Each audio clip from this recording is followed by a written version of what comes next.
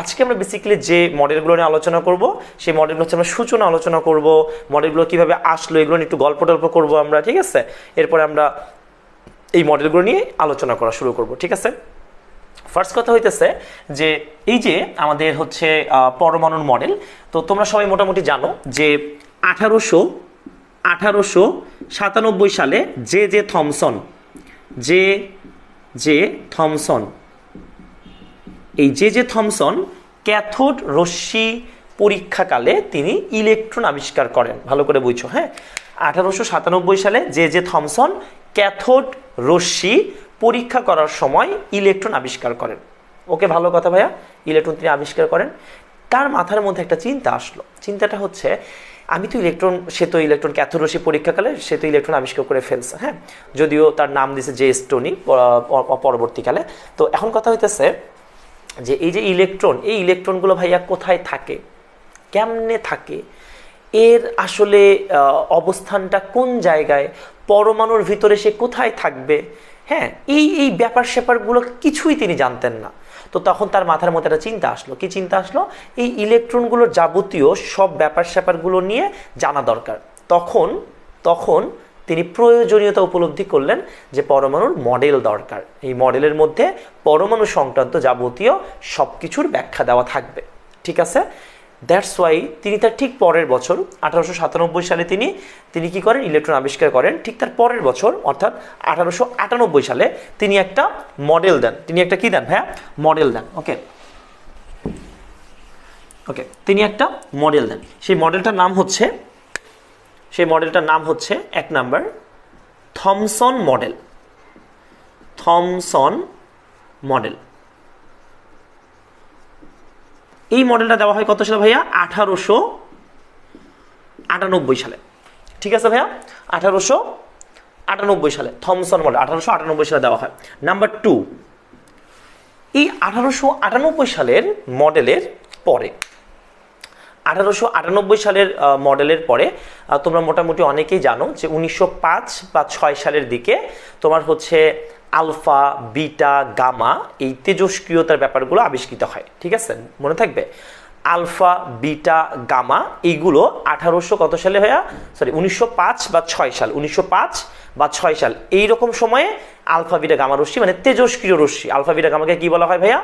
Alpha, beta, gamma. তোমরা সবাই মোটামুটি জানো আলফা, বিটা, গামা এই তিনটাকে বলা হয় তেজস্ক্রিয়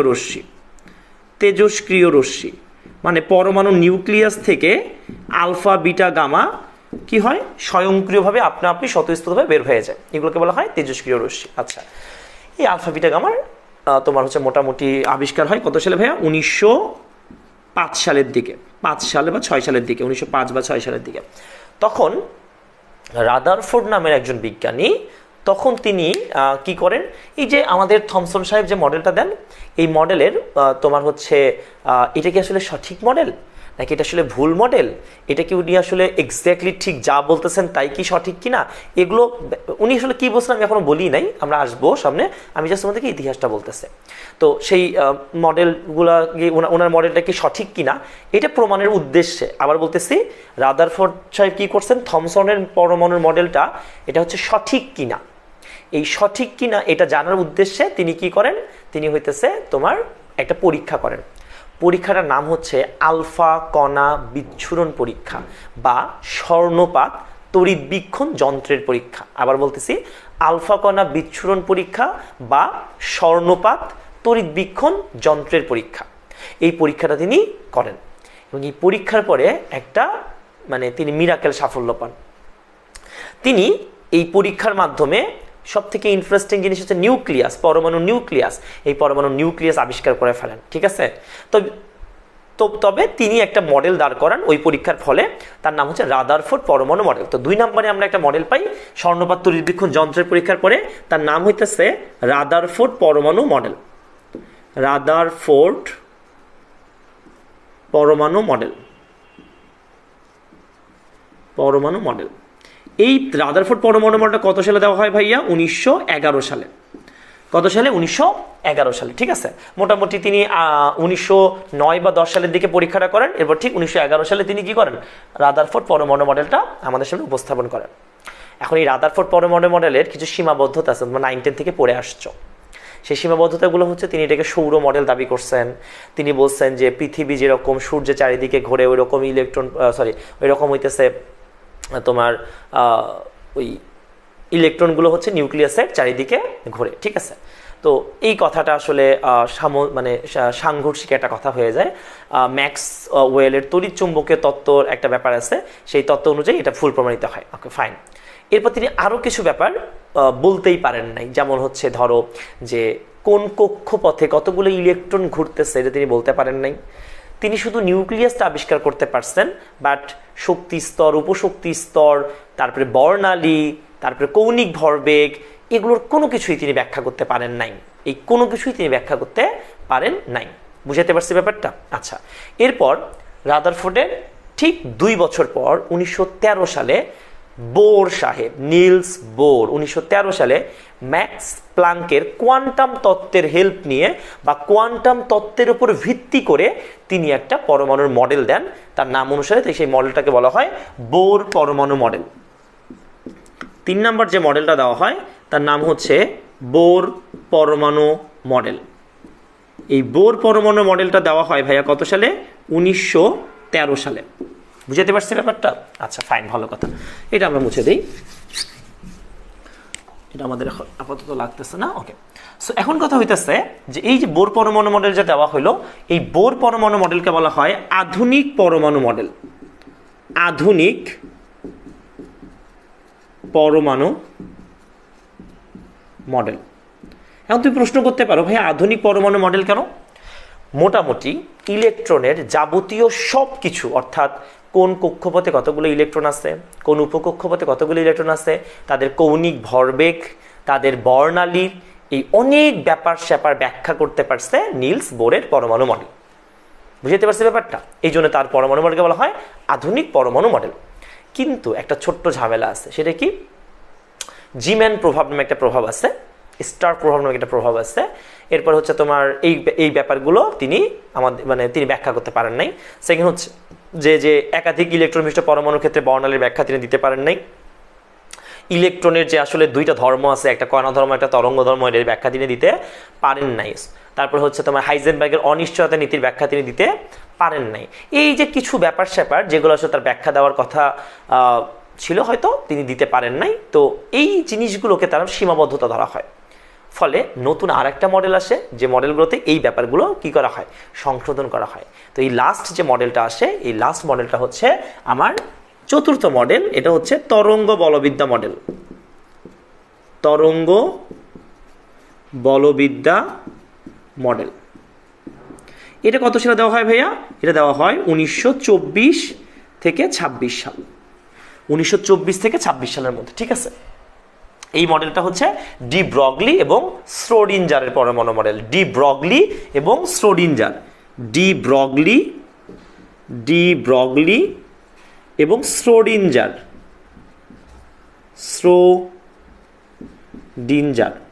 এই 2 জনের পরমাণু মডেল হচ্ছে এই তরঙ্গ বলবিদ্যা মডেল, ঠিক আছে। আচ্ছা, তাহলে আমরা এই যে 4টা মডেল কিভাবে আসলো সেটা কি আমরা বুঝতে পারছি না ভাই? আমরা অবভিয়াসলি বুঝতে পারছি। থমসন সাহেবের পরমাণু মডেল 1898 সালে দেওয়া হয়। এরপরে এই পরমাণু মডেল ঠিক আছে কিনা, সঠিক কিনা সেটা বোঝার জন্য রাদারফোর্ড একটা পরীক্ষা করেন। পরীক্ষাটার নাম কি ভাইয়া? পরীক্ষার নাম হচ্ছে আলফা কণা বিচ্ছুরণ পরীক্ষা। এই আলফা কণা বিচ্ছুরণ পরীক্ষায় রাদারফোর্ড পরমাণু মডেলটা আমরা পাই এবং রাদারফোর্ড পরমাণু মডেলে নিউক্লিয়াসের আবিষ্কার হয়। তবে কিছু এখানে ভুল থাকে, সেই ভুলগুলোকে সংশোধন করেন কে? Nils bore. তার পরমাণু মডেলটাকে বলা হয় আধুনিক পরমাণু মডেল। কেন বলা হয়? বিকজ তার পরমাণু মডেল থেকে আমরা অনেক অনেক অনেক অনেক ব্যাপার সম্পর্কে জানতে পারি, যেগুলো আমাদের খুবই খুবই খুবই উপকারে আসে। এবং লাস্ট বোর পরমাণু মডেলেরও কিছু সীমাবদ্ধ দেখা যায়, সেই সীমাবদ্ধগুলোকে সংশোধন করে আসে তরঙ্গ বলবিদ্যা মডেল। এই 4টা হচ্ছে আমাদের পরমাণুর মডেল। এই 4টা পরমাণু মডেলের যে ইতিহাসটা বললাম, এগুলো জাস্ট আমাদের প্রেক্ষাপটগুলো আমি তোমাদেরকে বললাম। এবার আমরা কি করব? প্রত্যেকটা পরমাণু মডেল সম্পর্কে আমরা একদম স্পেসিফিক ধারণা নিব, ঠিক আছে। তোমরা সবাই ক্লিয়ারলি বুঝতে পারছো কিনা আমাকে জানাও।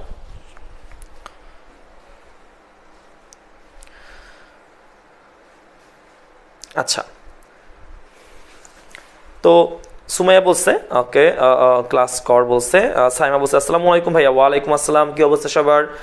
আচ্ছা, অ্যালোন লাভার বলছে ভাই আপনাকে তো আজকে, আচ্ছা অর্ণব লাইভ ভিডিও ভাইয়া ব্যাকে টানা যায় না কেন? আচ্ছা, লাইভ ক্লাসের ভিডিও ব্যাকে টানা যাবে না, এটা হচ্ছে ফেসবুক জানে, আমি জানি না, ঠিক আছে।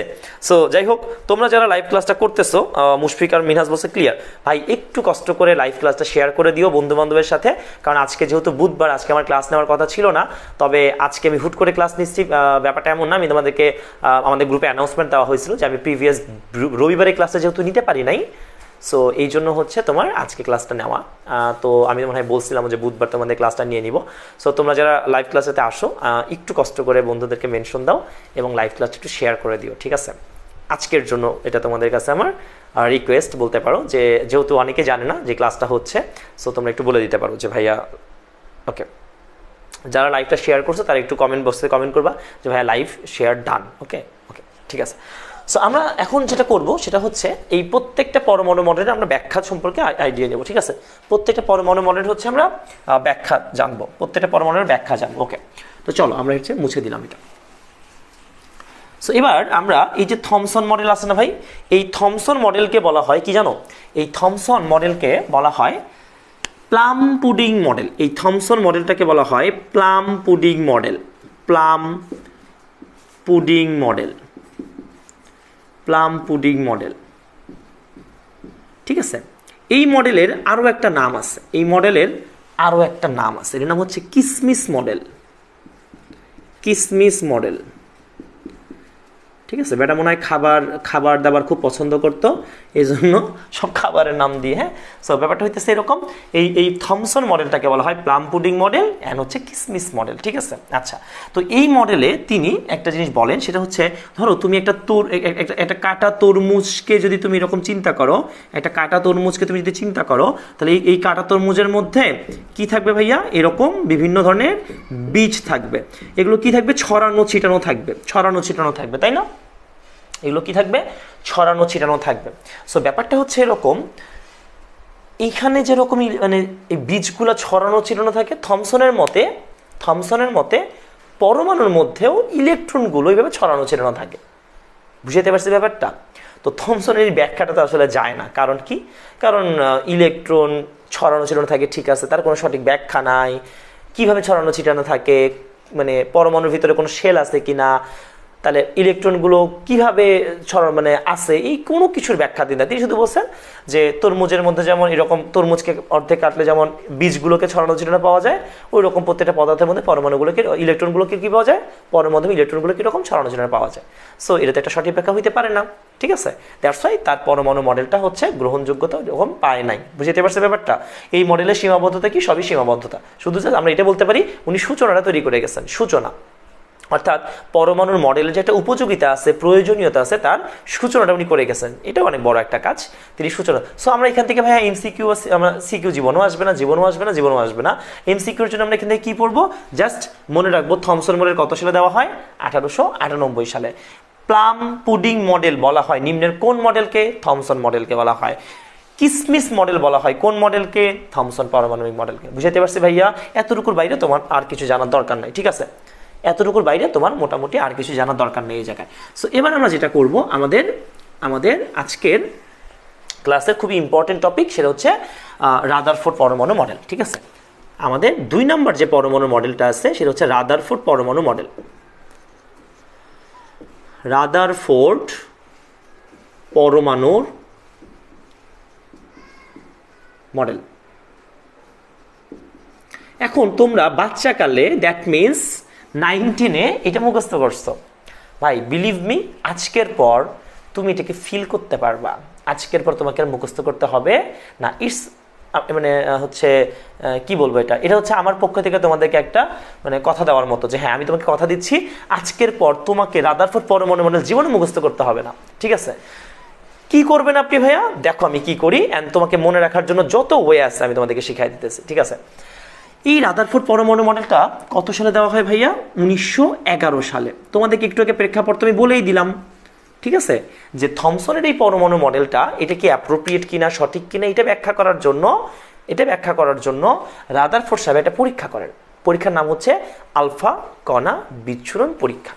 এখন তোমার অবশ্যই জানা উচিত আলফা কণা কি জিনিস, হ্যাঁ।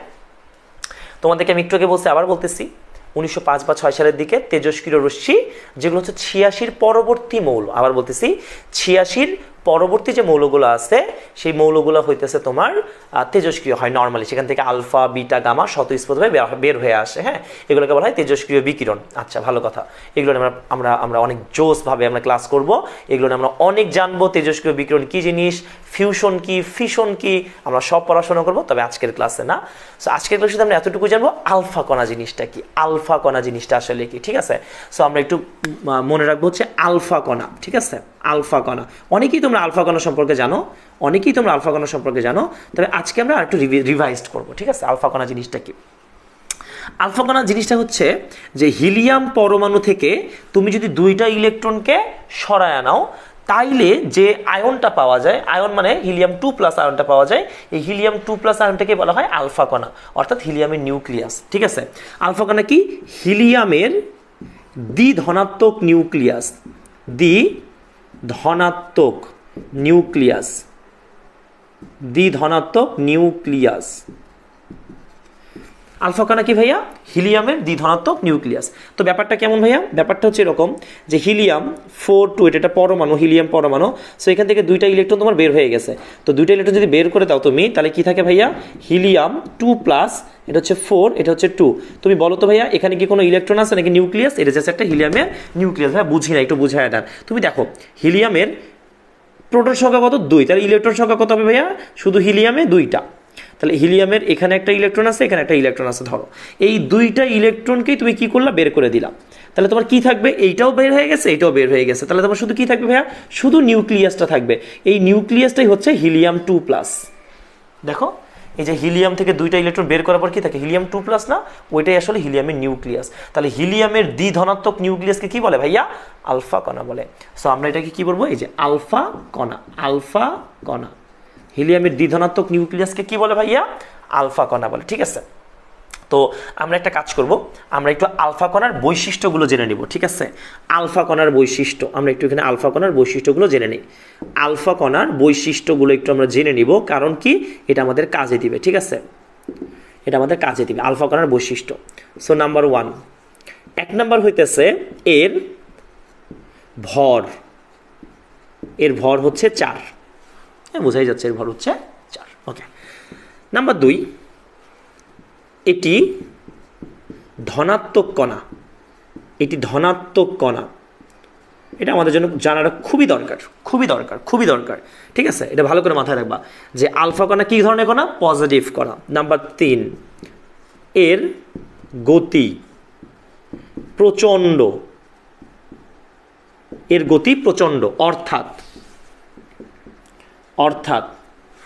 এর গতি হচ্ছে 1.52 × 10⁻⁷ মিটার/সেকেন্ড থেকে 2.52 × 10⁻⁷ মিটার/সেকেন্ড পর্যন্ত।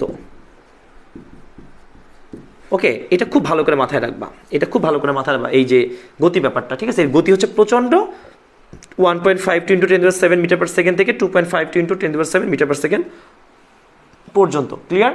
ওকে, ফাইন। এতটুকু জিনিসপত্র তোমরা একটু মাথায় রাখো। হ্যাঁ, এতটুকু জিনিসপত্র একটু স্ক্রিনশট দিয়ে রাখো।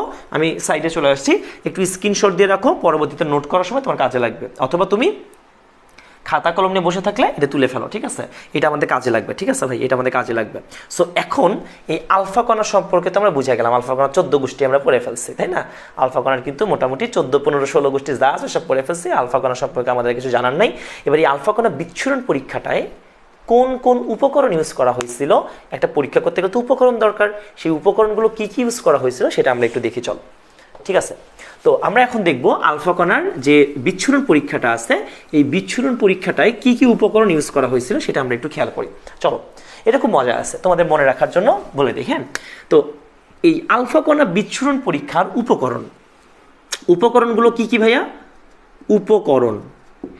উপকরণগুলো মনে রাখার জন্য তোমরা মনে রাখবা আরাফাত সোনা জিতছে, আরাফাত সোনা জিতছে। ঠিক আছে, এটা মনে রাখবা, কি আরাফাত সোনা জিতছে। ভাইয়া এইটা আবার কি জিনিস? মজা আছে, দেখো দেখো ভাইয়া। আতে কি? আতে হচ্ছে আলফা কণা। ভাইয়া রাতে কি? রাতে হচ্ছে রাদারফোর্ড, যদিও রাদারফোর্ড উপকরণ না, মানে এখানে জাস্ট বোঝানো হইতেছে যে কোন কোন জিনিসগুলো এখানে। তো রাদারফোর্ড অবশ্যই আমরা উপকরণ হিসেবে ধরতে পারি। কিভাবে? কারণ রাদারফোর্ড তো পরীক্ষাটা করছে, ওই একটা উপকরণ ধরে নিলাম, যাও ধরি রাদারফোর্ড উপকরণ, ঠিক আছে। আচ্ছা আচ্ছা, কোনো সমস্যা নেই, রাদারফোর্ড আমি উপকরণ হিসেবে ধরে নিচ্ছি। ভাইয়া এখানে আপনার সোনাতে কি ভাইয়া? সোনার প্লেট বা সোনার পাত। স্বর্ণপাত তড়িৎ বীক্ষণ যন্ত্রের পরীক্ষা এটা, মানে আলফা কণা বিচ্ছুরণ পরীক্ষা যে জিনিস, স্বর্ণপাত তড়িৎ বীক্ষণ যন্ত্রের পরীক্ষাও সেই জিনিসই। তো ওই জায়গায় কি ইউজ করা হয়েছিল? সোনার পাত কি বা সোনার প্লেট, সোনার পাত বা সোনার প্লেট, এটা ইউজ করা হয়েছিল। ভালো কথা ভাইয়া। এই সোনার প্লেট বা পাতের এটার পুরুত্ব কতটুকু ছিল? হ্যাঁ, পুরুত্ব কতটুকু ছিল? পুরুত্ব, এটার পুরুত্ব হচ্ছে 0.0004 সেন্টিমিটার। ভালো করে শোনো, তোমাদের বইয়ে রিসেন্ট 25-এর বইয়ে একটা জিরো বেশি দেওয়া আছে। আমার কেন জানি মনে হয় কি জানো, যে এটা টাইপ করতেছিল, মানে আমার মনে হয় ও হচ্ছে তালেই একটা জিরো বেশি বসায় দিয়েছে। সব বইয়ে 3টা জিরো, হাজারি স্যারের বইয়ে এবার একটা জিরো বেশি দিছে। এখন এটা আসলে কনফিউজিং যে সে কি আসলে এক্স্যাক্টলি জিরো একটা বেশি হবে নাকি আসলে 3টাই জিরো। তো এটা আসলে একটা একটা কনফিউজিং ব্যাপার। সো আমি অবশ্যই এটা আমরা আগের বইগুলোতে 3টা জিরো ছিল, তারপরে 4 সেন্টিমিটার। সো এই জন্য আমরা এটাই বলতেছি, ঠিক আছে। যদি এটা সত্যি সত্যি চেঞ্জ হয় তোমরা নিজেরাও জানবা, আমিও তোমাদেরকে জানাই দেবো যে হ্যাঁ এটা আসলে এটা হবে, ঠিক আছে। তবে আমরা আপাতত এটাই পড়বো, ঠিক আছে। সব বইয়ে 000 দেওয়া আছে, সব বইয়ে 000 দেওয়া আছে এখন পর্যন্ত। আচ্ছা ভাইয়া, জিতছে মানে কি? জিতছে মানে হচ্ছে জিঙ্ক সালফাইড পর্দা। জিতছে মানে কি? জিঙ্ক সালফাইড পর্দা। তাহলে দেখো একের ভিতর সব, একের ভিতর সব কি? আরাফাত সোনা জিতছে, আরাফাত সোনা জিতছে দিয়ে সব বুঝে গেছো। কিন্তু এখানে একটা জিনিস তুমি বুঝো নাই, সেটা কি ভাইয়া? এই বেড়ার কাজটা কি আসলে? এই যে জিঙ্ক সালফাইড পর্দা, এইটার কাজ কি আসলে? ঠিক আছে, এইটার কাজ হইতেছে অনুপ্রভা সৃষ্টিকারী পদার্থ। অনুপ্রভা সৃষ্টিকারী পদার্থ, অনুপ্রভা সৃষ্টিকারী পদার্থ, ঠিক আছে ভাইয়া। অনুপ্রভা সৃষ্টিকারী পদার্থ। ভাইয়া অনুপ্রভা সৃষ্টিকারী পদার্থ আবার কি জিনিস? এটা কি খায় না মাথায় দেয়? এটা কি আমরা বেচতে টাকা পাবো? হ্যাঁ, ব্যাপারটা হচ্ছে এরকম যে অনুপ্রভা সৃষ্টিকারী পদার্থ জিনিসটা আসলে কাজটা কি? হ্যাঁ, তোমাদেরকে একটা জিনিস বলে দেই, সেটা হচ্ছে আমরা চোখে, খালি চোখে কি দেখি? 380 থেকে 780 রেঞ্জের মধ্যে দেখি, তাই না? তরঙ্গ দৈর্ঘ্যের মান যদি 380 থেকে 780 হয় তাইলে ওইটাকে আমরা চোখে দেখি। ভালো করে বুঝছো? হ্যাঁ, ল্যামডার মান, এই যে ল্যামডা যদি 380 থেকে 780 ন্যানোমিটার, এটা কিন্তু মিটার না আবার ভাই, আবার ভুল করে মিটার বললো না, ন্যানোমিটার। তো 380 থেকে 780 ন্যানোমিটার যদি মাঝখানে হয় সেটাকে আমরা চোখে দেখি, আদারওয়াইজ আমরা চোখে দেখি না, সবকিছু আন্ধা লাগবো আমাদের, ঠিক আছে। তো এখন এই জিঙ্ক সালফাইড পর্দার কাজ হইতেছে যে বিভিন্ন তরঙ্গ দৈর্ঘ্যগুলোকে এই রেঞ্জের মধ্যে নিয়ে আসা, অর্থাৎ দৃশ্যমান আলোতে কনভার্ট করা। বুঝতে পারছি ব্যাপারটা? তো জিঙ্ক সালফাইড পর্দার কাজ হইতেছে অনুপ্রভা সৃষ্টিকারী পদার্থ, মানে হচ্ছে এটা আমাকে কি করবে? বিভিন্ন তরঙ্গ দৈর্ঘ্যকে আমার চোখের সামনে ভিজিবল করবে। বুঝতে পারছি ব্যাপারটা? তো এটা আর একটা কাজ আছে, ইম্পর্টেন্ট কাজ, যেটা পরীক্ষায় আসে। সেটা কি ভাইয়া? সেটা হইতেছে জিঙ্ক সালফাইড পর্দার কাজ হইতেছে যে আলফা কণার দিক পরিবর্তন। সুন্দর হয় নাই, ওকে। আলফা কণার দিক পরিবর্তন, আলফা কণার দিক পরিবর্তন বোঝার জন্য, বোঝার জন্য, ঠিক আছে। এটা ভালো করে মাথায় রাখবা, নিজেকে ভুলে গেলেও এটা ভুলবা না। বুঝে গেছে ব্যাপারটা? নিজেকে ভুলে গেলেও এই লাইনটা ভুলে যাবে না। পরীক্ষায় প্রশ্ন আসছে, এটা আসবে না, আসছে যে জিঙ্ক সালফাইড পর্দার কাজ কি? আলফা কণার দিক পরিবর্তন করার জন্য নাকি বোঝার জন্য? আলফা কণার দিক পরিবর্তন করার জন্য নাকি বোঝার জন্য? ক্লিয়ার? সো এই যে আমি এখানে যে উপকরণের ব্যাপার স্যাপারগুলো তোমাদেরকে বুঝাইয়া দিলাম, ভাই তোমরা কি এটা ক্লিয়ার হইতে পারছো? এটা ক্লিয়ার না হলে আমারে বলো, আমি আবার বুঝাবো, কোনো সমস্যা নাই, ঠিক আছে। তোমরা কি এটা ক্লিয়ার হইতে পারছো? তোমরা কি এটা ক্লিয়ার হইতে পারছো? আচ্ছা ভাইয়া ক্লাসের মাঝে মাঝে কুইজ রাখলে ভালো হইতো। রায়হান মাহমুদ বলছে ক্যান ভাই প্রাইজের জন্য। আচ্ছা বুঝি নাই ক্যান ভাই প্রাইজের জন্য মানে।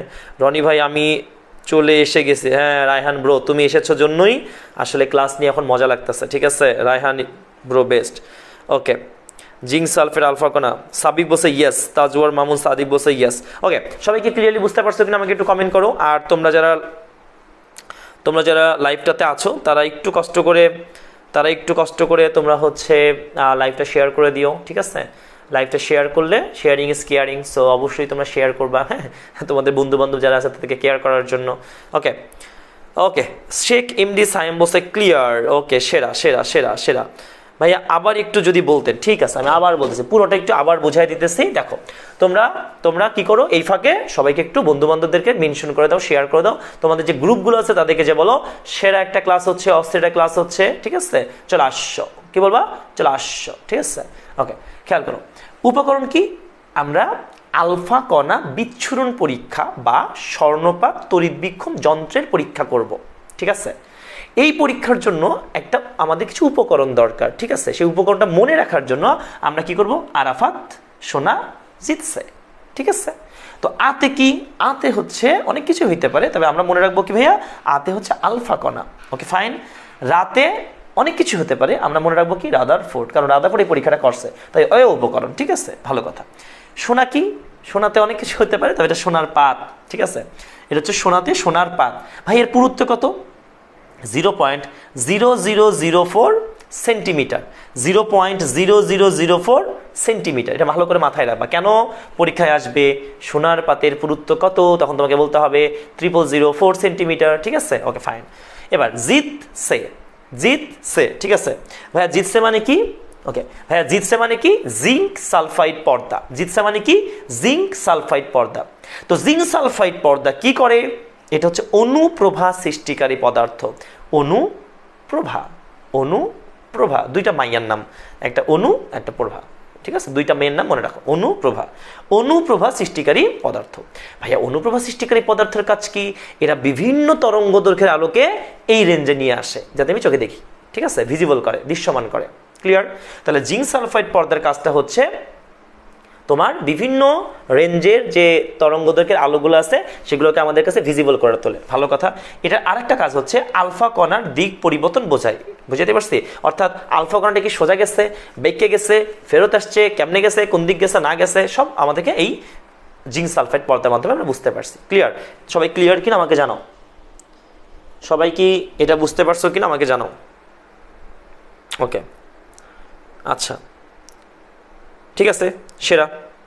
ওকে এবার আমরা চলে যাব হচ্ছে পরীক্ষায়, আমরা চলে যাব আলফা কণা বিচ্ছুরণ পরীক্ষা। উপকরণ তো আমরা অনেকক্ষণ প্যাচাল পারলাম, সো এবার চলো আমরা পরীক্ষায় চলে যাই। ওকে আচ্ছা চলো আমরা পরীক্ষাটা করি। কি পরীক্ষা করবো আমরা, আলফা কণা বিচ্ছুরণ পরীক্ষা করব, আলফা কণা বিচ্ছুরণ পরীক্ষাটা করব। ঠিক আছে তো এখন ব্যাপারটা হচ্ছে এরকম যে আমরা একটা সোনার প্লেট নিলাম, ঠিক আছে। তো এই সোনার প্লেটের ক্ষেত্রে আমাদের হচ্ছে কি লাগবে, একটা লেডের ব্লক লাগবে, লেডের ব্লক।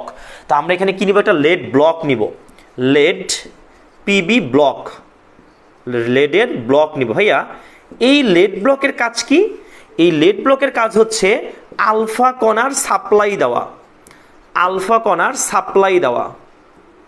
আচ্ছা নিচে লিখি, হ্যাঁ SUPPLY সাপ্লাই দেওয়া।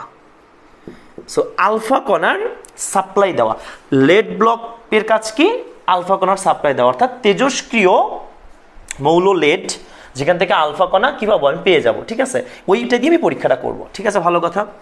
এবার তিনি যখন পরীক্ষাটা করলেন বা এক্সপেরিমেন্টটা করলেন তখন তিনি অবশ্যই কিন্তু এই জায়গায় কিন্তু কি নিছেন ভাইয়া, জিঙ্ক সালফাইডের পর্দা নিছেন চারদিক দিয়ে। ঠিক আছে চারদিক দিয়ে তিনি কি নিছেন, জিঙ্ক সালফাইড পর্দা। এইটা হচ্ছে আমাদের জিঙ্ক সালফাইড পর্দা। ওকে ফাইন ভালো কথা। এবার খুব মনোযোগ দাও। এখানে তিনি কিছু আলফা কণা দেখলেন যে একদম সোজা সুজি এইখানে এসে বাড়ি খেয়েছে। কিছু আলফা কণা দেখলেন একদম সোজা সুজি এখানে এসে বাড়ি খেয়েছে। ঠিক আছে ভাইয়া ওকে ফাইন। এবার এই সোজা সুজি যে বাড়ি খাইছে এটার পার্সেন্টেজটা আসলে কত, তো আমরা এখানে একটু লিখে রাখি, সোজা সুজি সোজাসুজি গেছে কত ভাইয়া 99% কণার মতো সোজাসুজি গেছে, ঠিক আছে 99% কণা কি করছে সোজাসুজি গেছে, ভালো কথা। এবার এবার কিছু কণা বেঁকে গেছে, কিছু কণা কি হয়েছে ভাইয়া এখানে এসে বেঁকে গেছে, কিছু কণা কি হয়েছে ভাইয়া এই কিছু আলফা কণা এখানে এসে বেঁকে গেছে, ঠিক আছে।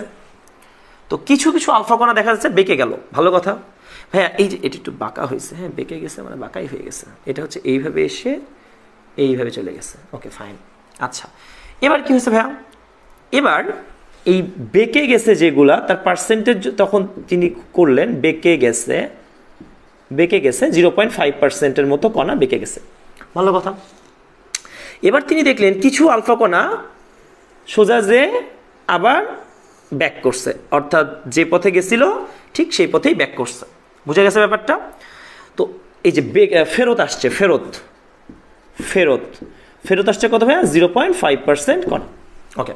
তিনটা ঘটনা ঘটছে, ভালো করে বুঝো, তিনটা ঘটনা ঘটছে। নাম্বার ওয়ান, 99% কণা সোজাসুজি জিঙ্ক সালফাইডে বাড়ি খাইছে, 99% কণা সোজাসুজি যে এই জিঙ্ক সালফাইড পর্দায় বাড়ি খাইছে, এই যে জিঙ্ক সালফাইড পর্দায় বাড়ি খাইছে, ভালো কথা। বেঁকে গেছে কতটুকু ভাইয়া 0.5% বেঁকে গেছে, আর ফেরত আসছে কত ভাইয়া 0.5%, ঠিক আছে এইটুকু তো বুঝতে পারছো, ওকে ফাইন। এবার তোমাদেরকে আমি এটাকে বিশ্লেষণ করব। ধরো ঠিক রাদারফোর্ড যখন পরীক্ষাটা করছে ও যে চিন্তাগুলো করছে আমরা এখন ওই চিন্তাগুলোই করব। কি প্রথম কথা, সোজাসুজি 99% কণা যে গেছে, তার মানে 100টার মধ্যে 99টাই সোজা চলে গেছে। তুমি একটা জিনিস চিন্তা করো তো, তুমি কোনো একটা জায়গায় মার্বেল ফিকা মারছো 100টা, ধরো তুমি বোর্ডের মধ্যে ফিকা মারছো 100টা, তো তুমি দেখলা যে এই 100টা মার্বেলের মধ্যে ধরো এই বোর্ডের মধ্যে সব জায়গায় ফাঁকা, শুধু জাস্ট মনে করো যে কোনো একটা ছোট্ট জায়গা, ধরো এই যে এতটুকু জায়গা হচ্ছে তোমার ধরো ফিল আপ করা, আর বাকি পুরো এই জায়গাটা হচ্ছে ফাঁকা।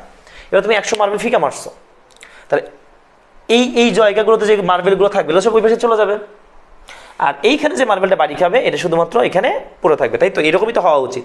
তো তুমি একটা কনসেপ্ট চিন্তা করো তো, যে 100টার মধ্যে 99টা আলফা কণা পাস করে চলে গেছে সোজাসুজি, তাহলে তার মাথায় কি এটা আসা স্বাভাবিক না যে পরমাণুর ভেতরের বেশিরভাগ জায়গা ফাঁকা? এইটা যদি না হইতো যে 99% কণা যায় নাই, তাহলে আমরা বুঝতাম যে হ্যাঁ ভিতরে কাহিনী আছে। কিন্তু যেখানে পরমাণুর ভেতর পাস করে আলফা কণা সোজাসুজি জিঙ্ক সালফাইড পথে বাড়ি খেয়েছে 99%, মানে 100টার মধ্যে 99টা, তখন তিনি এই সিদ্ধান্ত উপনীত হয়েছেন কি পরমাণুর ভিতরের বেশিরভাগ জায়গা ফাঁকা। তাহলে প্রথম যে স্বীকার্যটা ছিল রাদারফোর্ডের কি ছিল ভাইয়া? পরমাণুর ভিতরের বেশিরভাগ জায়গা ফাঁকা। আমরা কিন্তু এটা পড়ছি 9-10-এ, পরমাণুর ভিতরের বেশিরভাগ জায়গা কি ফাঁকা। ক্লিয়ার? বুঝাতে পারছি তোমাদেরকে? এটা ছিল প্রথম। সেকেন্ড, বেঁকে গেছে। প্রশ্ন হচ্ছে বেঁকে গেল কেন? এটা আমরা চিন্তা করবো, রাদারফোর্ড চিন্তা করছে, আমরাও চিন্তা করবো। চলো কি চিন্তা করবো দেখো, ভালো করে বুঝো ভাই। এই জায়গায় আমরা কি জানি আলফা কণা পজিটিভ, এটা তো আমরা কনফার্ম, রাদারফোর্ডও কনফার্ম যে আলফা কণা পজিটিভ, এটা তো জানো তাই না? আলফা কণা একটি ধনাত্মক কণা, এটা তো আমরা বুঝি। আচ্ছা এই জায়গায় যদি ঋণাত্মক কেউ থাকতো তাইলে ও তোকে টানতো, চলে আসছো, কি বলতো, চলে আসছো, কিন্তু হয়তো আসে নাই, ও চলে গেছে। এটা কি হইতো যদি এখানে ঋণাত্মক কেউ থাকতো, তাহলে কি হতো? ক্লোজ আপ কাছে আসার গল্প। কিন্তু যেহেতু চলে গেছে তাহলে কোলগেট দূরে যাওয়ার গল্প হয়ে গেছে, তাই না? কি হয়েছে ভাইয়া? কোলগেট দূরে যাওয়ার গল্প, কিন্তু ক্লোজ আপ কাছে আসার গল্প তো হইতে পারতো যদি এখানে নেগেটিভ থাকতো। কোলগেট দূরে যাওয়ার গল্প কেন হইল? কেন দূরে চলে গেল? তার একটাই কারণ হইতে পারে। কারণটা কি? ভিতরে নিশ্চয়ই পজিটিভ কেউ আছে। কি আছে ভাইয়া? কারণ পজিটিভকে পছন্দ করে না। এখানে সবসময় কি হয়? কোলগেট দূরে যাওয়ার গল্পই ঘটে, এখানে ক্লোজ আপ কাছে আসার গল্প ঘটে না। পজিটিভকে কখনোই পছন্দ করে না। বুঝতে পারছি ব্যাপারটা? অলওয়েজ পজিটিভ নেগেটিভকে পছন্দ করে, নেগেটিভ পজিটিভকে পছন্দ করে। তাহলে ভিতরে নিশ্চয়ই পজিটিভ কেউ আছে যে ওকে পছন্দ করে, ওকে ঠেলা মারছে, অর্থাৎ পজিটিভে ঠেলা মারছে, ফলে কি করছে? দুই পাশে বেঁকে গেছে, এই যে দিতে বেঁকে গেছে ও নিজেতে বেঁকে গেছে। বুঝতে পারছো ব্যাপারটা? ওর পাশ দিয়ে যারা গেছে এখন কে আছে ওটা এখনো বলা হয়নি, তবে ভিতরে যে আছে সে পজিটিভ, ভিতরে যে আছে সে পজিটিভ, ভিতরে যে আছে সে পজিটিভ, এই যে পজিটিভ, ঠিক আছে, পজিটিভ, ভিতরে যে আছে সে কি পজিটিভ। ক্লিয়ার, বুঝাতে পারছি? তার মানে ভিতরে পজিটিভ কেউ একটা আছে। Okay fine. এবার থার্ড, ফেরত আসলো কেন? ফেরত আসলো কেন? তুমি নর্মালি একটা জিনিস কমন সেন্স দিয়ে চিন্তা করো, আলফা কণার বেগ কত? 1.52 ইন্টু 10⁻7 মিটার পার সেকেন্ড থেকে 2.52 ইন্টু 10⁻7 মিটার পার সেকেন্ড মতো, প্রায় আলোর বেগের কাছাকাছি। আলোর বেগ তো 3 ইন্টু 10⁸, আর ওটা 7, কাছাকাছি প্রায় বলা যায়। আমি বলতেছি না আলোর বেগের সমান, মানে 19-20।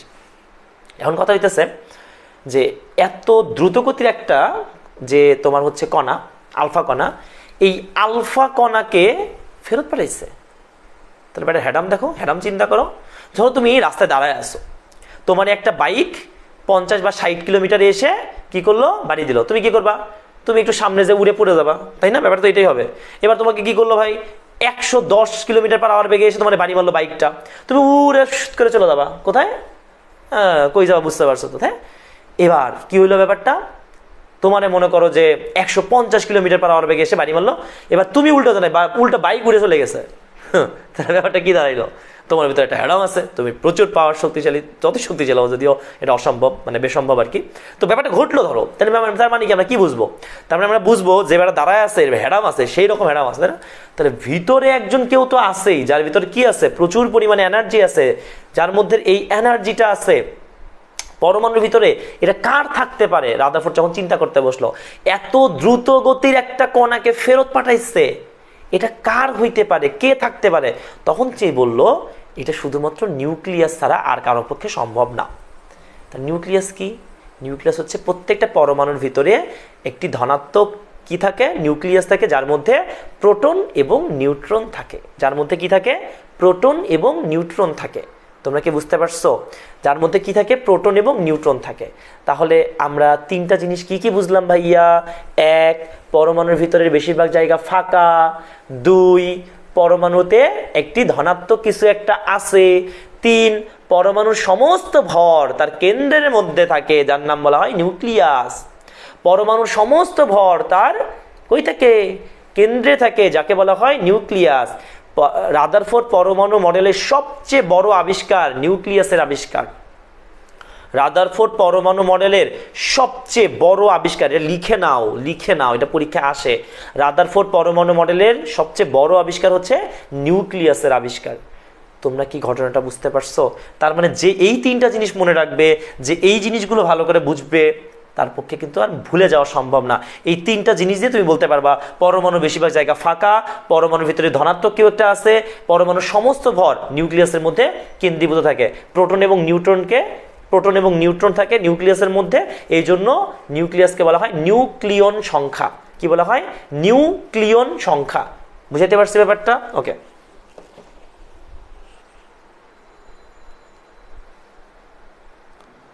ওকে, সবাই কি ক্লিয়ারলি বুঝতে পারছো কিনা আমাকে একটু জানাও। ওকে, তোমরা কি এই যে ক্লোজ আপ, কাছে আসার গল্প, কোলগেট দূরে যাওয়ার গল্প, এটা কি বুঝতে পারছো কিনা?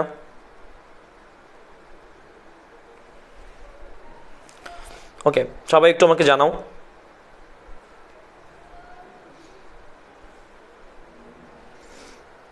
সবাই সবাই সবাই একটু আমাকে জানাও যে তোমরা এটা ক্লিয়ারলি বুঝতে পারছো কিনা।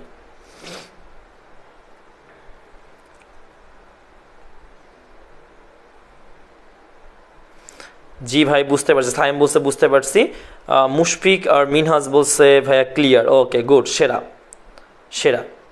আজকের পর থেকে কি রাদারফোর্ড পরমাণু মডেল আর ঝামেলা আছে? কোনো ঝামেলা নেই, ঠিক আছে, একদম পুরা কোপায় দিব আমরা। রাদারফোর্ড পরমাণু মডেল থেকে যে কোনো প্রশ্ন করুক, পারবো না আমরা? অবশ্যই পারা উচিত, অবশ্যই পারা উচিত, ঠিক আছে। আচ্ছা, এখন এই রাদারফোর্ড পরমাণু মডেলের সীমাবদ্ধতাগুলো আসলে কি?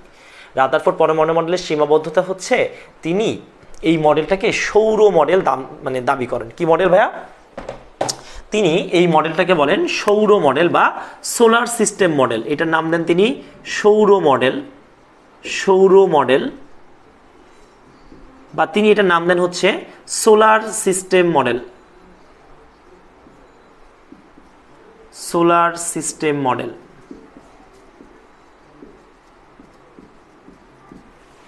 ঠিক আছে, সৌর মডেল বা সোলার সিস্টেম মডেল, তার মানে তিনি এটাকে সৌর জগতের সাথে তুলনা করছেন। তো সৌর জগতের সাথে তুলনা করার অর্থ হচ্ছে সৌর জগতের ক্ষেত্রে কি ঘটে, সূর্যের চারিদিকে পৃথিবী, মঙ্গল, বুধ, শনি, রবি, সোম, মঙ্গল যা আছে সব ঘুরে, তাই না? তাই তো। তো ঠিক তাই বলছেন, নিউক্লিয়াসের চারিদিকে ইলেকট্রন ঘুরতে আছে। ভাই কই সৌরজগৎ, কোনো চার্জ নাই, আর এখানে ইলেকট্রন, প্রোটন, নিউক্লিয়াস সবার মধ্যে তো চার্জ আছে। একটা চার্জিত জিনিসের সাথে একটা অচার্জিত বা চার্জবিহীন জিনিসের তুলনা চলে? অবভিয়াসলি চলে না।